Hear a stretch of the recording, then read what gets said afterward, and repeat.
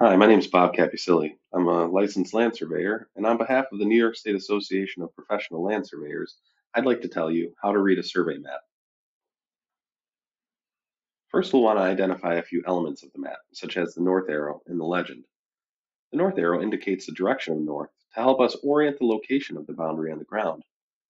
The legend shows different line types and symbols, which represent some of the features we'll find on your property. Now we'll look at 6 major parts of the map that will help you interpret your survey. First is encroachments. There are potential boundary issues that involve a feature on site that crosses over a boundary line. Sheds, patios, decks, fences, or a driveway are all potential encroachments. These should be clearly called out on the map and indicated with a distance extending over the boundary line. In the example in this case, we don't have an encroachment, but we have a chain link fence that falls directly on the property line and it's called out as such. Next are easements. These are rights to your property that may be granted to another person or entity for a specific use. Examples are including access easement for a shared driveway or a utility easement for the power company to maintain their electric poles and lines.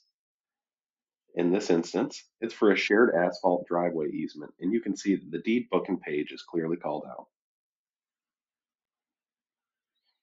Next is title block and notes. This shows specific information pertaining to the subject property, which clearly identifies the parcel being surveyed and the client it was surveyed for. It will also contain information about the surveyor who completed the map and will identify any conditions unique to the parcel that have been observed.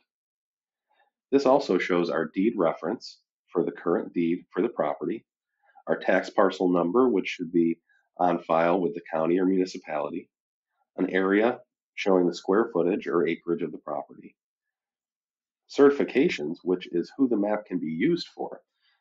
In the case of a mortgage property, it will usually be the homeowner, the lender or the bank, and the title company, and also the date of the survey and when it was completed.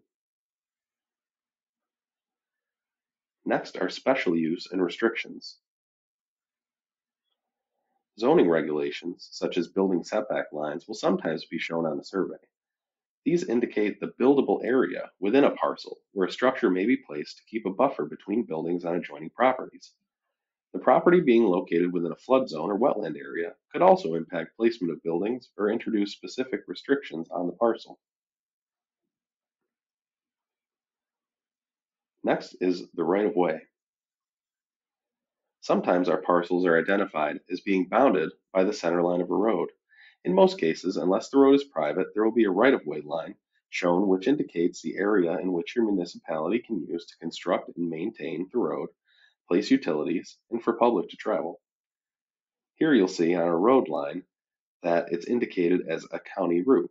It could also be a state route or a local highway. That indicates who maintains the road. There also may be a specific width of the road that could be indicated on your map. Last is your boundary line labels. The boundary will be noted with bearings and distances, also referred to as meets and bounds, indicating the direction and length of each line on the parcel, or it could contain interior angles at each corner to show the relationship between lines. If a boundary marker can be identified on the ground, it could be used as a starting point to follow the property line and find other boundary markers that indicate the parcel corners. Thanks for listening. I hope this has been informative and helpful.